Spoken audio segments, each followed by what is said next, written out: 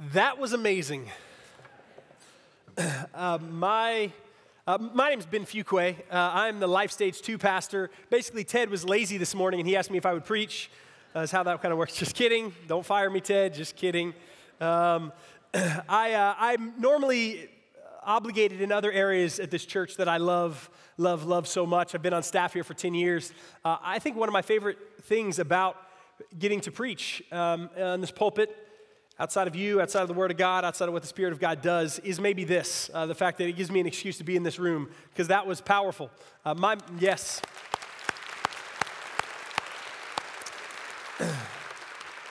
My mom used to sing that song over me before I went to bed. Oh, the deep, deep love of Jesus.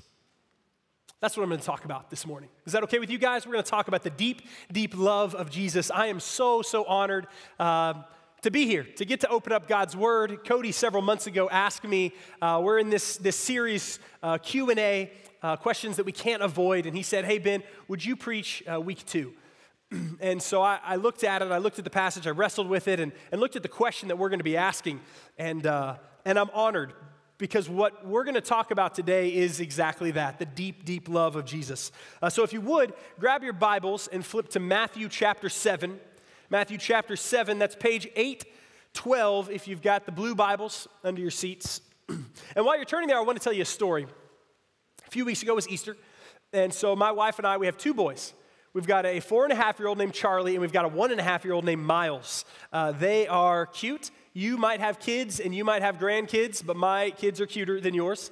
Apologize. We can arm wrestle after or compare pictures afterwards. And so the grandparents came into my backyard, and we put eggs everywhere, right? We got the plastic Easter eggs with all kinds of candy and treats that my wife and I had filled earlier in the day.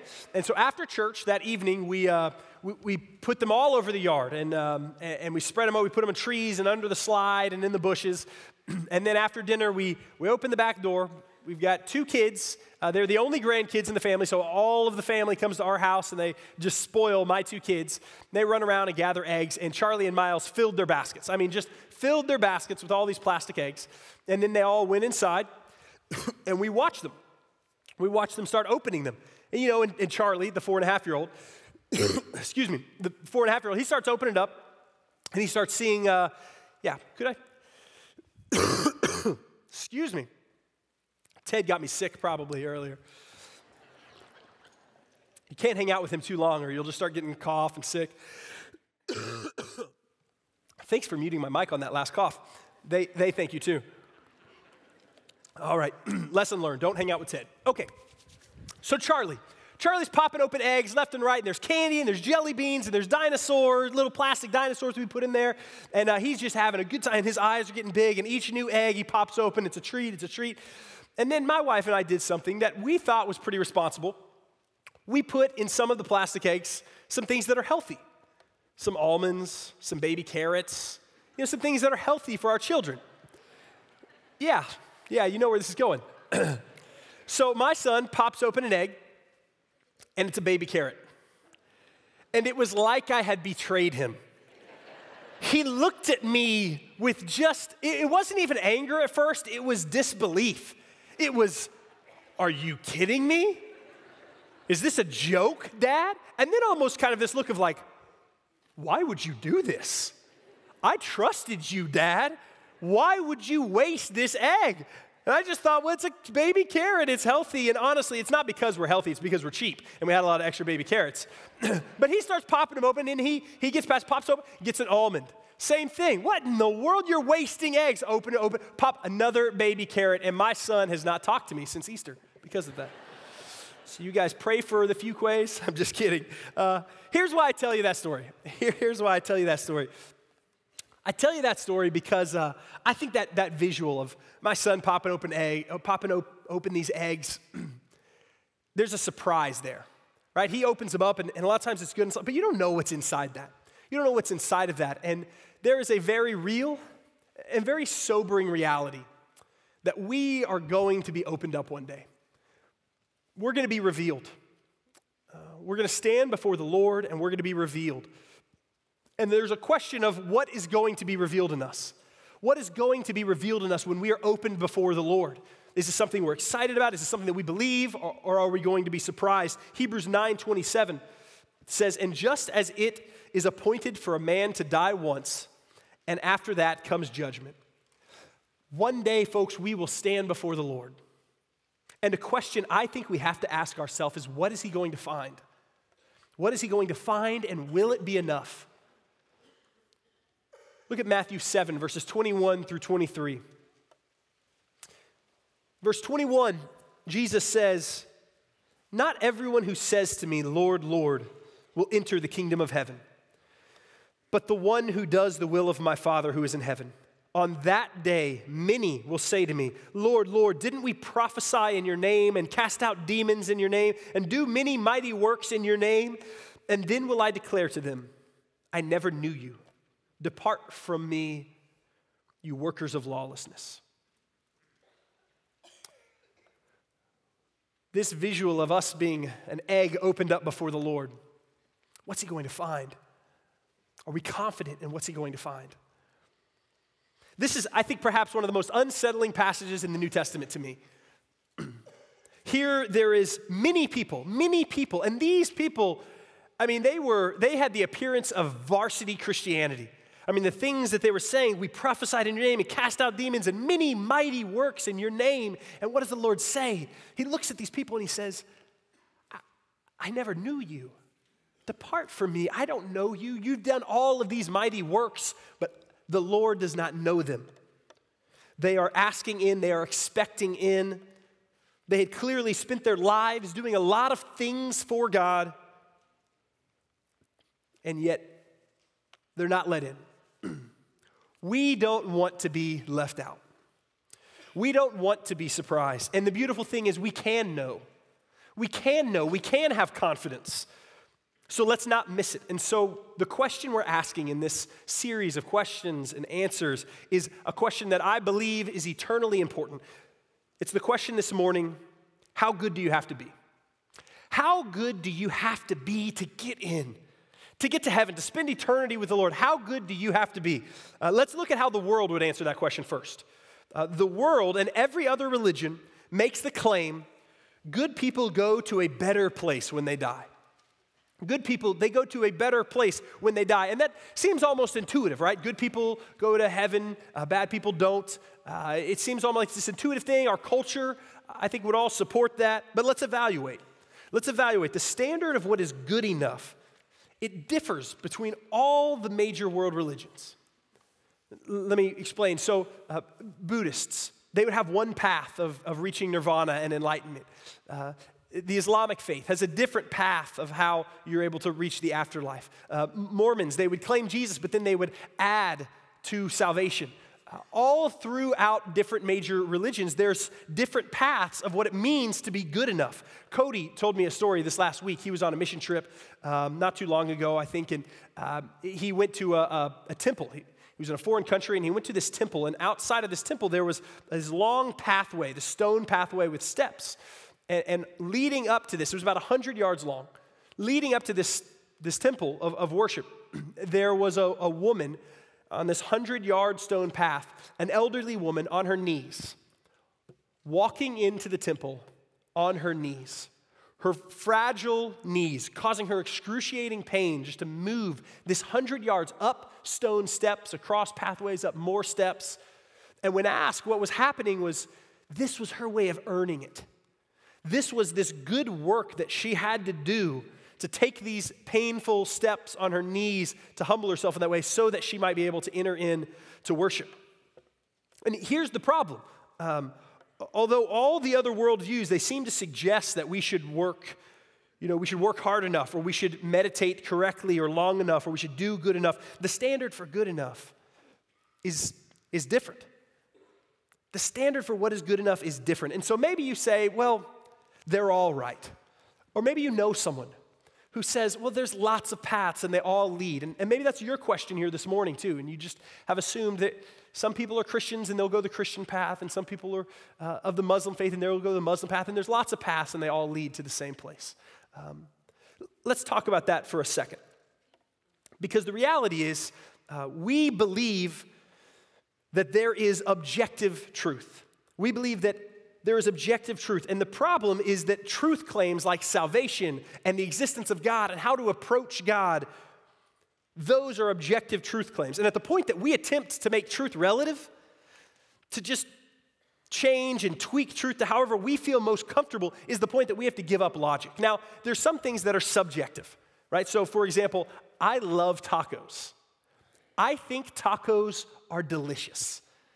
They are delicious. They are amazing. They are one of God's gifts to us to help stir our hearts for worship. The only thing that would be better than Josh and this choir and orchestra and band to stir my heart would be Josh, this choir, this orchestra, and a taco in the front row. That would be better. That would stir our hearts for affection. Right? I believe that, right? I think, but you know what? That's subjective. I think they're delicious. There are lots of other people who don't think they're delicious. I pray for those people every day. If you are one of those people, come forward afterwards. We'll pray. No, I'm just kidding. Don't come forward and pray for tacos. Don't fire me, Ted. That wasn't appropriate. Tacos are subjective, right? I might arrogantly pretend that tacos are this great thing, but we all know that's a subjective opinion. However, there is objective truth. And so claims like all roads lead, there is objective realities. If I were to tell you that this pen is a black pen, this is black ink in this pen, and Ted were to say it's a blue pen, and someone over here were to say we're both right, we might be able to figure out who's right between Ted and I by investigating, but we know right off the bat that this person's wrong because we're making two objective claims about the same thing. Jesus makes an exclusive claim. He says, I am the way, the truth, and the life. No one comes to the Father except through me. So maybe we don't even attempt that, right? Maybe we realize, okay, that it can't be that all paths lead there. There must be a right, there must be a wrong. Maybe it's not that all paths lead there. Maybe we just say we have to check our internal moral gauge for what is good enough. How do we know what's good enough? How do we know that we won't be surprised when we're revealed, when we're opened up? Well, we just need to be good enough, and so we just check that with our own conscience. The problem with that is our conscience changes. What is good, what is right, it's a moving target. Look at our culture. You've seen it. What was acceptable in films 20 years ago, what was unacceptable in films 20 years ago is now par for the course. When you look at the rating systems, you look at what's allowed to be on television or in films or published, what is good is a moving target. Even for ourselves, it is a moving target that we can't trust. It is like trying to hold water in our hands. We cannot get our grip on what the world says is good. The world claims good people go to a better place when they die, but how can that be true if good is a moving target? How can that be true if good is this moving target? So what about scriptures? What about the scriptures? What do they say? The Old Testament, God makes it really clear. God reveals who he is and how we are to approach him and the standard. He says in Leviticus 11:4, he says, be holy for I am holy. The God of the universe sets the standard right off the bat. He says, be holy for I am holy. And all through the pages of Scripture, it becomes quite clear that God is a holy and perfect God and that he has set a standard for us to be holy. So how good do you have to be? How good do you have to be? You have to be holy. The Bible says the standard required is perfection. Even the New Testament. Even in the New Testament, we see that perfection again as Jesus in Matthew 5, verse 20. He says, for I tell you, unless your righteousness exceeds that of the scribes and Pharisees, you will never enter the kingdom of heaven. Do we understand who Jesus is talking to here? Jesus is talking about the scribes and the Pharisees. The scribes and the Pharisees were people who were professional do-gooders. They were professional law keepers. They were professional at doing the good works of Scripture, making sure they followed the laws and followed the rules and didn't break the rules. And here Jesus points to them and says, if your righteousness doesn't exceed them, you will not enter the kingdom of heaven. How good do we have to be? We have to be holy as he is holy. The standard is God. The standard is perfection. which we are not. Which we are not, and that is also made very obviously clear throughout Scripture. Romans 3:10 through 12 says, as it is written, none is righteous, no, not one. No one understands, no one seeks for God. All have turned aside. Together they have become worthless. No one does good, not even one. 1 John 1:8 says, if we say we have no sin, we deceive ourselves and the truth is not in us. Isaiah 64:6 says, we have all become like one who is unclean, and all our righteous deeds are like a polluted garment. Another translation says, filthy rags.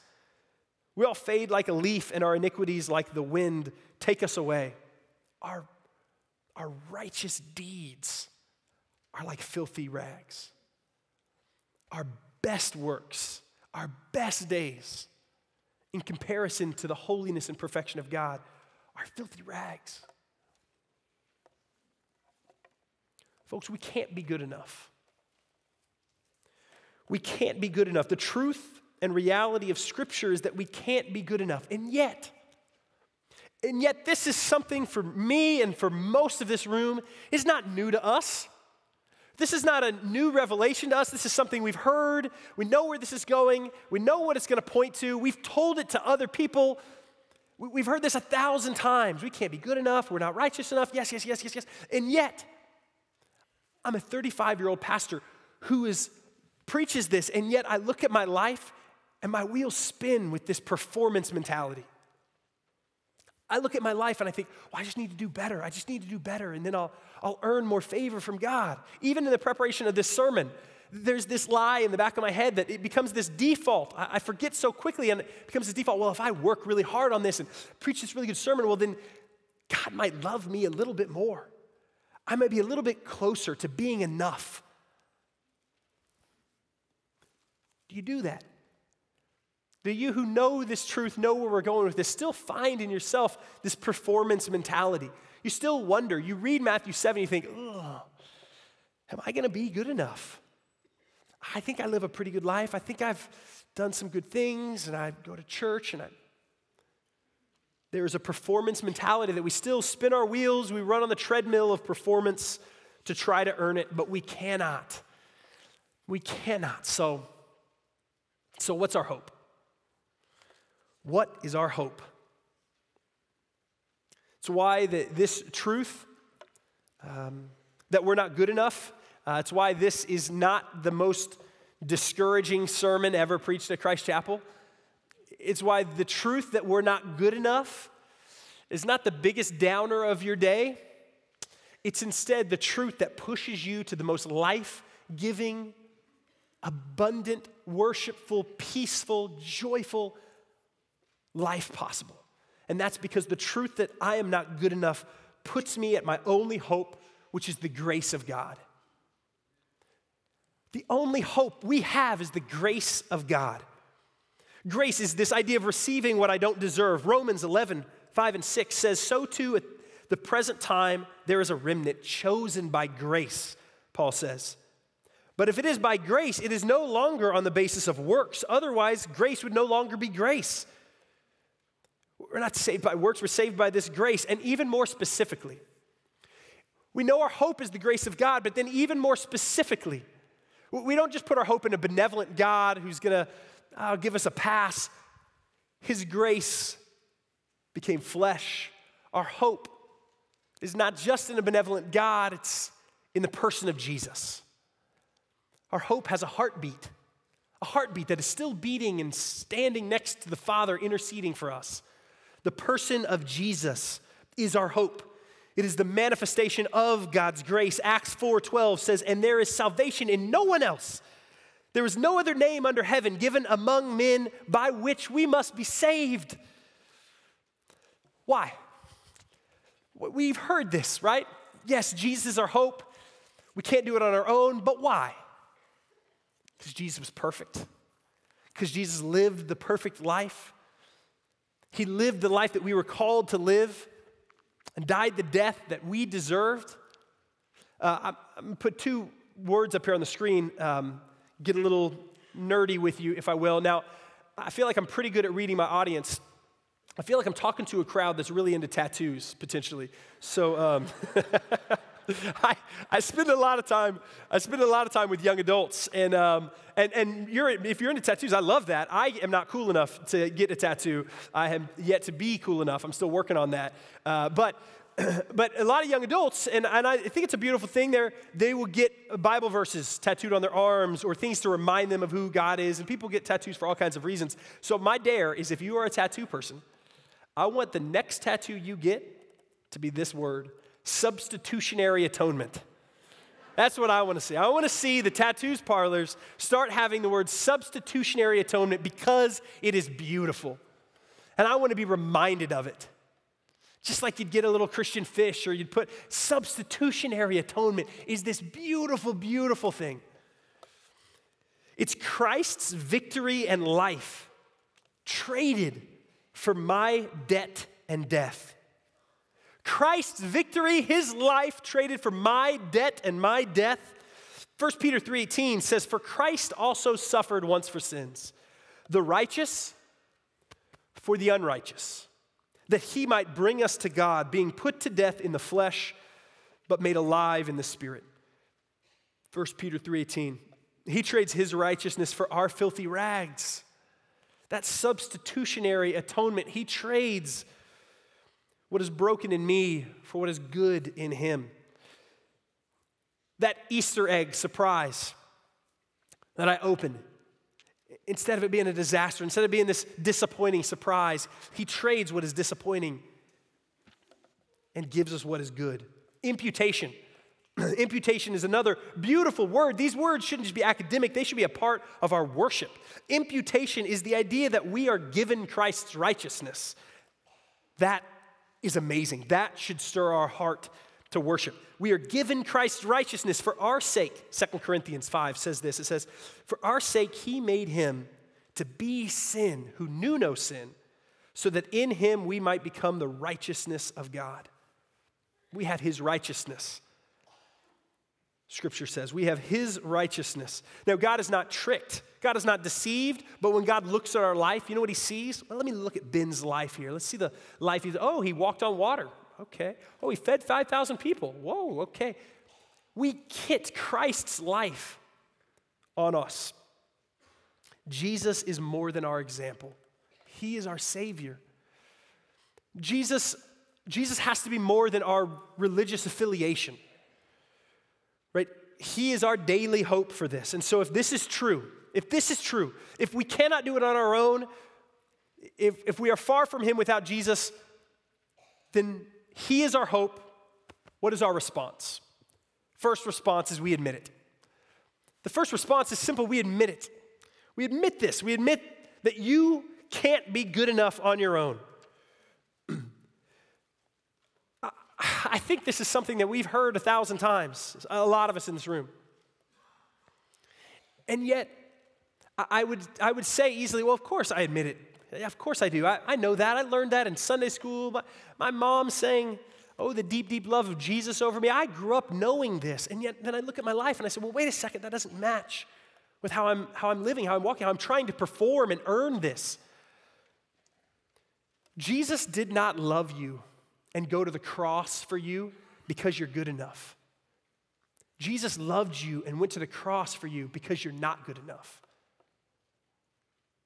There's so much freedom in that. Do we see it? Do you see it in your life? And then do you receive it?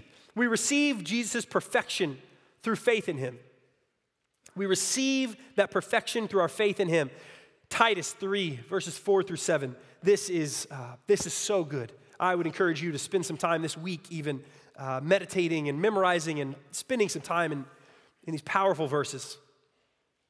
Titus says, "But when the goodness and loving kindness of God our Savior appeared, he saved us, not because of works done by us in righteousness, but according to his own mercy by the washing of regeneration and renewal of the Holy Spirit, whom he poured out on us richly through Jesus Christ our Savior, so that being justified by his grace, we might become heirs according to the hope of eternal life." That's beautiful. That is beautiful. What does it mean to receive it? Next weekend will be my 11th wedding anniversary. Danielle and I will have been married for 11 years. Praise God for that. And when I asked her to marry me, I got down on a knee and I did the whole thing. I actually was in a field in Colorado and snuck my brother into the field, and he shot off fireworks. It was this really dramatic thing until the field caught on fire, and it was a big deal. And it wasn't my best moment, but I feel like it symbolized who I was going to be as a husband. So really good intentions, but then things catch on fire. I asked my wife to marry me, and she said yes. I invited her to marry me. I told her, made a covenant with her, I'm going to lay my life down for you. I'm going to love you the way Christ loves the church. And I do a very imperfect job of that, but that's the covenant I stepped into. That is what I committed to. She accepted that. She received that. It has changed both of our lives in really, really beautiful ways. God is so much better than any husband this world has to offer. The offer that he extends to us, we receive it, we surrender to that. It's an incredible thing. Have you received that in your life? Maybe you know someone who's still yet to receive that, and you're praying for them this morning. When we ask this question of, well, how good do I have to be? We need the grace of God. Have we received it? It's the only hope we have. And then finally, we respond. We respond. We've admitted this, we've received this, and then we have to respond. And responding to God's grace with love and obedience. So, if you're like me in this room, I grew up in the church. I love it. I wouldn't have traded it for the world. I have heard this sermon 1,000 times. I've preached this sermon or some version of it hundreds of times. Share it with my sons all the time, this gospel, this good news. So when I talk about how we respond to this, I think here's a little bit of my fear, and it certainly comes from a little bit of a pattern in my life. What a tragedy it would be if we hear this sermon and we hear the gospel of Jesus Christ, and we've heard it 100 times, and we nod our head, and we think, yep, and the gospel of Jesus Christ becomes white noise in our life. And we're no longer moved and transformed. It no longer becomes the soil for the rest of our life. What if we make the mistake of turning the gospel into the starting blocks for the race that we run, instead of what the gospel is, which is the entire race that we run with Jesus? The death, burial, and resurrection, the fact that his righteousness is given to me and he is my only hope, that's not how I began my relationship with Christ. It's how I maintain it. It's how I grow. It's how I mature. So when we say respond, I think this is for believers. If you've heard this sermon 1,000 times, would you ask the Spirit of God, Lord, give me a fresh, deeper view? Would the soil of the gospel become richer and richer and richer? Because it is the soil in which change comes from. It is the soil where peace in your life comes from. The fruit of the Spirit, where joy in your life comes from. Would it not become white noise? Would it not become, oh, right, the gospel, we've heard it? Would we be transformed by it? Would we lean into it and think, oh, the deep, deep love of Jesus that moves us? I think this good news that we can't do it on our own and we need Jesus, I think it is the most applicable truth. It's the most Monday morning relevant thing we could talk about from a pulpit. Because tomorrow morning when I wake up, I don't need the 2.0 gospel. I don't need the next steps. I don't need, okay, well, I've accepted and received him, and so now I can move on to other varsity Christianity. I need to bring myself back to the soil that I can't do it on my own, and it's only by his grace.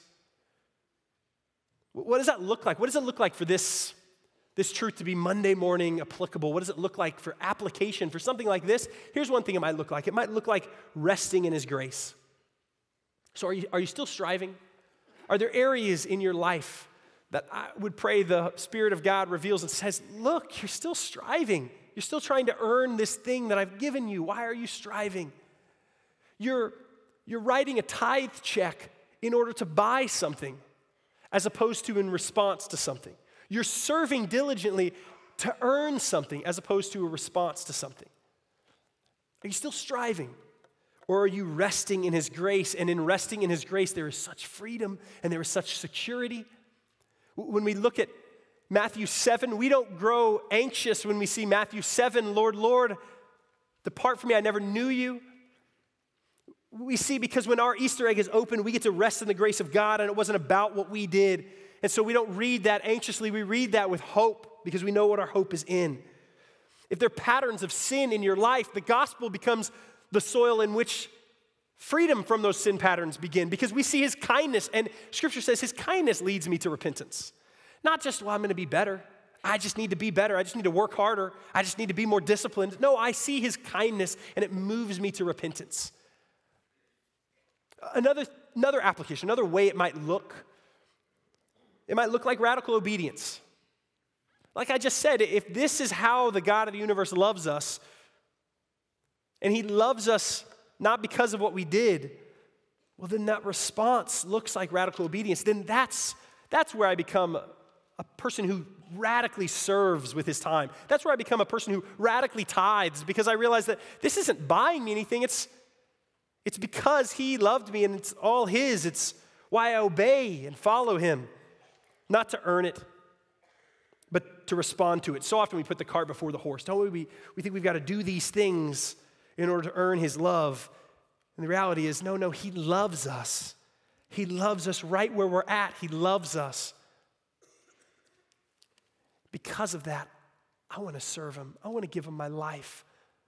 I want my life to be his, because look how he loves me. This is a God I want to lay down my life for. Why does he love us like that? Why does the God of the universe, friends, why does he love us like that? I do not know. I do not know, but I am blown away by his grace, and I want to continue to be blown away by his grace. I don't want my heart to grow cold to this grace. I don't want to skip past the grace of God and move on to other things. And so the last thing of what I think it looks like to respond is it looks like worship. It looks like worship. We sing, "Oh, the deep, deep love of Jesus." And that comes not from a place of, I'm going to sing loud to impress my God. It comes from a place of, oh, the deep, deep love of Jesus. Who am I? Who am I? Why would he rescue me? You don't know me. I know me. I'm a 35-year-old sinner. I have pride and selfishness and greed and all these idolatry in my heart, ways that I want to glorify myself over God. Why would the God of the universe come and say, but I still love you, Ben. I still love you, and I love you right where you are, and I'm calling you to obedience. Yeah, I'm calling you to walk out some of that and mature out of some of that, but I love you right where you are. Does that stir our affections for worship? Do we sing about the gratitude from a place of response? And is it this daily joy that we get to walk around with? Would the gospel not become white noise? Would it become the melody in which we worship to throughout our day? Maybe you're hearing this and you're not all in Christ. Maybe you're hearing this and you have yet to put your faith in Christ, or maybe you're hearing this and the Spirit of God is revealing in you, you've just been performing. You've just been signed up for the religion, but you have never really surrendered yourself to Christ. Praise the Lord that you're here. You might still have questions that need to be wrestled with. Great. You might still have some doubts. But I also believe it's no accident that you're here, and I think the Spirit of God is wooing you, saying, come home. I have called you to something better, and all of your striving has led you nowhere. Come home. Son, come home. Daughter, you are mine. Come home. Christ Chapel, do you know how much you are loved by the God of the universe? Do you know the price that was paid for you? And those who are in Christ get to stand on the edge of eternity. And when we are opened like that egg, we don't have to be anxious, because we know we bring nothing to the table, but God's grace is on our life. And we get to have confidence, because we're not claiming our works, we're claiming the blood of Jesus Christ. We can't be good enough.